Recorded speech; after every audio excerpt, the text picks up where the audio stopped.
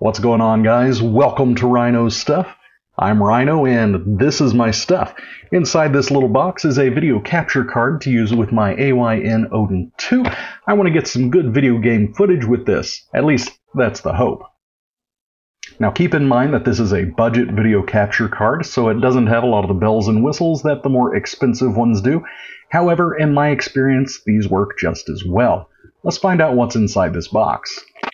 Pop it all out. Nothing left in the box. We've got a USB-A cable here. It is blue, so it's like 3.0, 3.1, 3.2, one of those. We've got ourselves an HDMI cable here, and it does look like it is full size on both ends.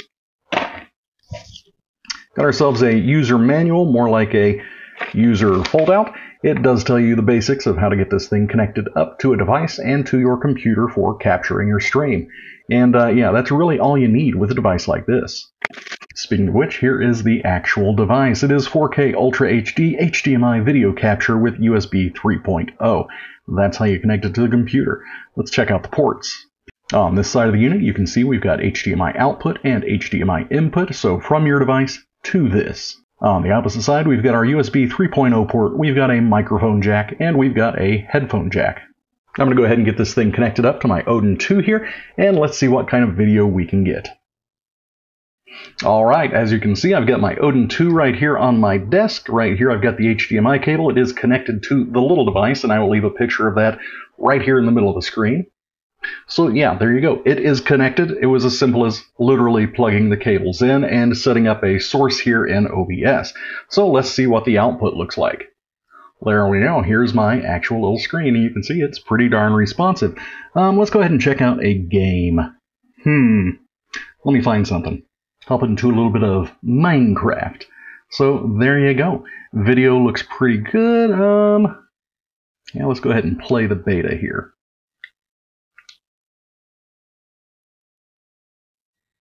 So far, it's matching everything that's going on my screen. Looks pretty good, yeah. So I gotta warn you guys, I am not usually a player of Minecraft games with a control. I'm usually playing on the PC with my keyboard and mouse, so this is kind of a new experience for me here.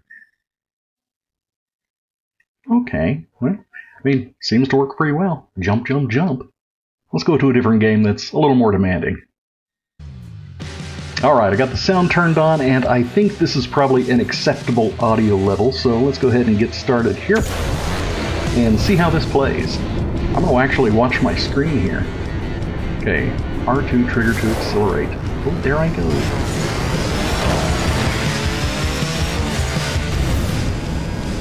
Left stick to steer left or right, yeah, figured that. What's that button? Oh, that's the brakes. That's brakes.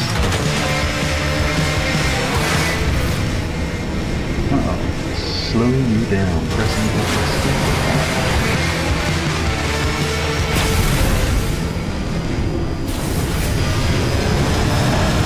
Nice. And there you go. This little 4K video capture card seems to work a treat. I had it connected through USB up to my computer, and later I did connect the HDMI to my screen here because it does do HDMI input, and both seem to work just fine. I got zero complaints, and at this price range, that's nice. Be sure to check this thing out. Links are going to be down there in the description. Like, subscribe, and all that jazz, and I will see you all later. Bye.